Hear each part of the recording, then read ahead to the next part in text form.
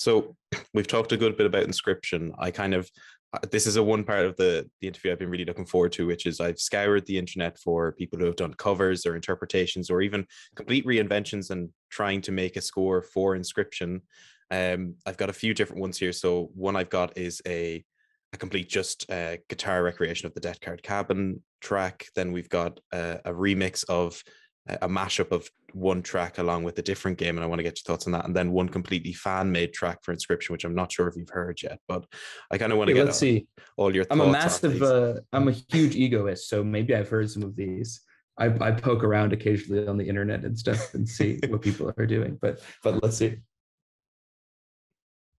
I like the font. That's nice. I don't think I have seen this one. Brilliant, even better.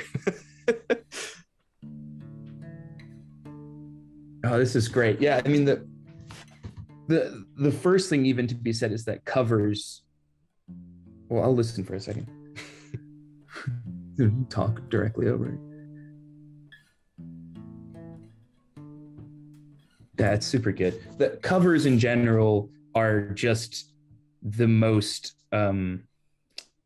the highest form of flattery at a big level, like more than money or support or messages or even like award nominations or journalism coverage. Like covers are the kind of ultimate thing that makes a composer feel good, like because it's some sort of, I don't know, recognition that someone else who's a musician, that I think that's where it comes to, is that relatingness has some connection to your music, and that I'm always still in awe of it, that like people go to the lengths to care about it and make covers. And yeah, it's just the best feeling, you know, of all the types of support. What I always find so impressive from them is that you can have someone, you know, you will have done obviously the Inscryption score, and there'll be a load of different stuff you've done in the background with the audio, and then these people will come in with just a guitar and they'll have to manipulate the guitar in whatever way to try and make it sound as close to that as possible. Is it a genuine question regarding the score? Have you ever thought about releasing guitar tabs or even sheet music for the actual scores themselves? Yeah, this is really embarrassing, and maybe I shouldn't admit this. When I see this like tab, I'm actually thinking the opposite. I'm like, oh, cool, I could probably go back and learn how to play that, because I kind of am like just become sort of like a chimpanzee at the recording stage, where I just like stare at something, write the melody, immediately record it, and then like there's specifically in Inscryption, there's like later, this piece is the first thing I ever wrote in the game. I wrote it like super early, and I wrote it on solo guitar. I just like sat down. I actually used, okay, it's finished. Also, this is incredible. Rybeck guitar, thank you so much. This is great. And I'm gonna check out the tab too. But yeah, this is the first thing I ever wrote for the game. And I used this like tuning that's supposedly some tuning from the traditional like Canadian something or other, because I guess I don't know what the official lore is. At the time, it was like Inscryption was set in rural Canada, technically, in that cabin. I don't know if that's still the case. And I just like sat down and kind of like jammed for a really long time and changed. And that's why that first track is so long, actually, is because like I was sitting down and working with it for a really long time. And then I took a big snippet of that. But then at the end of the game, as one of the very last things, this Daniel was like, okay, so I want that guitar melody to come back and be very somber, as like this, there's like this goodbye scene, and it's like this really sad version or a heartfelt version of it or whatever. And I had like had to retranscribe that for something else on the keyboard, and it was fine. But it's actually way easier to retranscribe something on keyboard than it is on guitar. So I didn't know what tuning it was. I didn't know what was going on. And I'm like going back and trying to pick apart. I'm like, how do I play this? Luckily, it was a really stripped down version, kind of like this guitar cover, which is just the melody, because some of the in-between parts are when the weird tuning comes in, and I could probably go back and scour the recordings to find what the tuning is, but I didn't really know what it was. And that one is quite simple. I think it's just like drop D. when you just do the melody. So thankfully, I could figure out how to play like just the melody notes. But in terms of releasing scores and sheet music, yeah, it's kind of funny. I've gotten some requests, but it's weird because I don't use scores at all in my writing process. So it's kind of like when people, I think people imagine it as like, oh, like Jonah's going to publish, the folder he has on his computer full of all the Inscryption scores. And what it actually is like going back and wading through things and recreating it. So there's a whole profession called engraving, which is just not even writing the music, not even taking the music and putting it on sheet music, but like, how do you do all the symbols, and which symbols should this be, and how should this look, and what's the page layout? So it's like you have to get it all into sheet music. You have to make sure that it's playable and legible, and then you have to stylistically make sure that it's all on the page and all this. It's an entire art form in itself. Maybe eventually I'll do it. I think for the time being, some people, if people are really into it, they can look. There's like some piano tutorials of some stuff out there somewhere. But yeah, I probably not on the horizon. I don't know. Maybe if someone gave me a really good reason to do it, I could, but we'll see. I don't know. So the next one I have up here, it's not more so of a cover as it is a mashup. I don't know if you played Hunt Showdown. I have not. No, so there's a track in that Rise Up Dead Man, which is actually kind of more Western inspired, but it actually goes very well with the Trapper and the Trader, which someone has mashed up to put into one score altogether. So okay, cool. This sounds familiar. Maybe I've seen it, but it would have been a while ago. Well, it's got 55,000 views, so it's one of the more popular mashups, I believe, at least that I could find.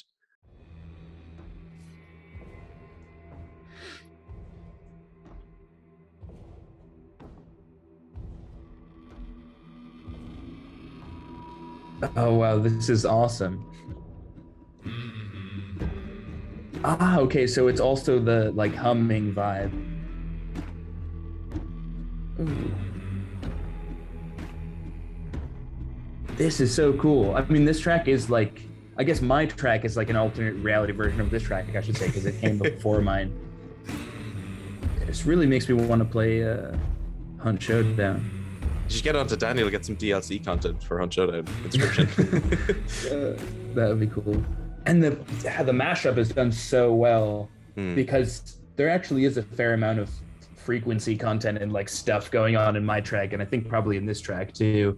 And to get the tempos synced up like that and get everything working coherently, it's kind of like people don't really see it when they do your mashups. I think people think that it's just like a drag and drop process, but this is really well done. And I like the little background like synth stuff. Okay, I'll finish it later. No worries, I don't mean to rush you. We can finish it if you want. No, that's fine. This is super good. Kex Terminator. Also a great name. Kex Terminator 78. I am extremely excited for the next one I'm about to show you, because it's not every day that you get someone obviously doing a cover of your song or an interpretation, but someone actually making their own score based off a soundtrack you've made. And the person I reached out to ask if we could use this audio was very much, yes, I would be honored if you would look at it. So there's no expectation here, but I think this person loves you, Jonah. So oh, great. Oh my God, that's amazing. Yeah, I have sometimes my only true feeling of celebrity is when people email me, maybe not my only, but yeah, when people email me, I feel very cool, because when I was in high school, I sent like spam email to a bunch of game composers all the time, being like, how do I get in the game industry? I love your soundtracks and stuff, like constantly emailing indie game composers, and it's come full circle, which feels very cool. I think just some context is, I believe yes, that afterwards, because they've done 2 songs based off your score, and I picked one of them, and the second one is they've actually done a very similar world approach to you as well, where they've tried to switch up the tone of their second song altogether. So I believe when they were kind of talking about in the comments, they kind of liked this one that I'm showing you here, Old Tales, is kind of an ending piece for the game. So that's about the best context I have at the moment. So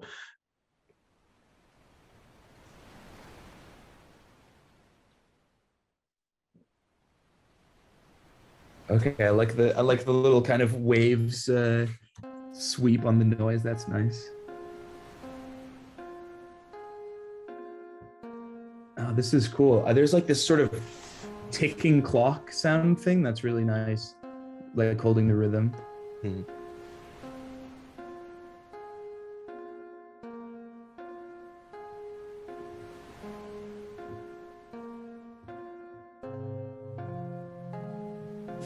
Oh yeah, I really love the use of the whatever patches or synth or real intro. I'm maybe they're samples, Mm. and that ambiguity is really cool because those lower sounds almost sound like a chime or a gong or something being played.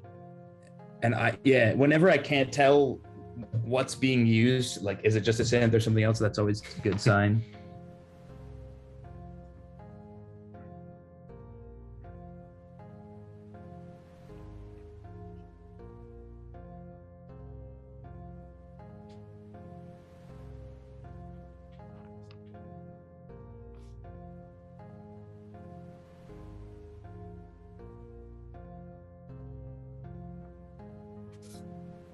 Okay, a little subtle delay coming in.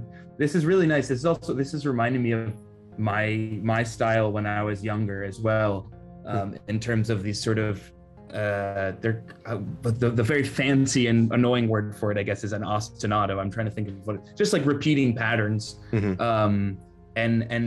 this focus on melody and stuff with some other elements. Okay, now we've got another synth in. Oh, great. Yeah, this really reminds me of like how I wrote music for a really long time, and that's good. Like I always, I feel like I have different eras and stuff, and this reminds me of an earlier era. Mhm. And that kind of glitchy lead that's like sort of high fidelity and sort of low fidelity, and the emphasis on melody.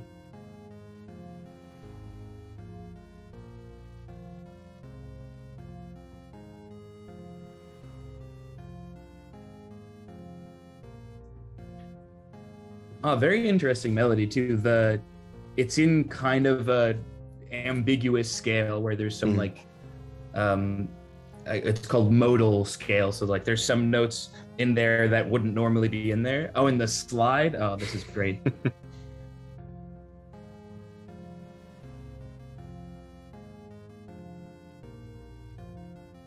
Oh yeah, okay. I'm at 254. That modal stuff is so good, and that's that melody changing over time too. I'm sorry, I'm talking over, but I'm also trying to listen now.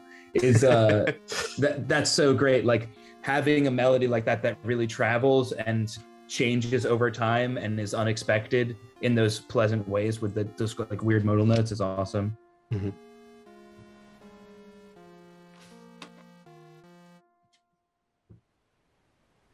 Great. Okay, Techno Alchemist. Yeah, awesome. Feel free to shoot me an email, any one of any of these, even just to say hello. I love, saying hi to people or getting their feedback or getting their thoughts on stuff. It's always fun. Mhm. I for the Pony Island when when the vinyl came out, I put together an impromptu mailing list and sent all the people that I could find that did covers vinyls. Maybe wink, maybe I'll be able to do that again eventually. Who's to say?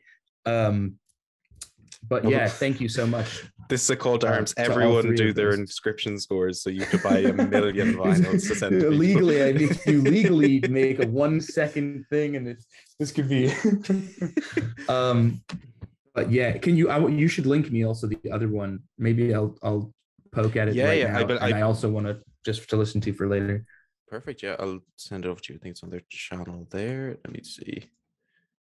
Alone. Here it is. Oh, maybe I can, if it's just right on their fan channel. It's the Alone one, an Inscryption fan song. Oh, cool. Which I believe is a very different tone. So totally different. Oh, what a lush synth.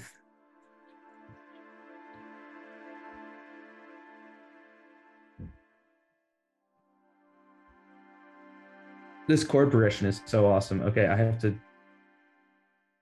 I'm gonna keep listening to this for a second. No worries. Yeah, that first 4 chords are so amazing. Mm-hmm.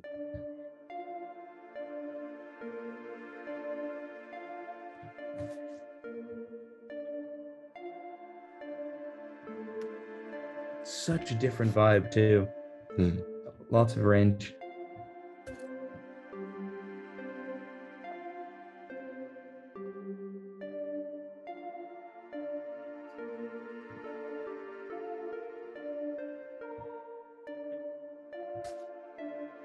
Okay, I'm gonna pause this because or else I'm just gonna sit through the entire thing kind of staring because it's so like dreamy. Yeah. And really like the harmony on those chords though. That's awesome. And also the kind of minimal thing, I could just automatically picture that being in some game or in a movie or something. That's super nice. So amazing job, Techno Alchemist, and thanks everyone. Like I said, I really do mean it in terms of covers are like like nothing else. You know, it's that feeling of someone supporting you basically with their time and with their art, and just that feeling that maybe you've kind of influenced some part of somebody's musical journey, because I think all composers have felt the other end of that, which is learning other composers' music and looking up to other composers. So then when it comes sort of full circle, it's just like, what, me, my thing? Okay, cool. I get like what? It's really cool. Well, high praise anyways for all those people who've made amazing covers and mashups and everything else.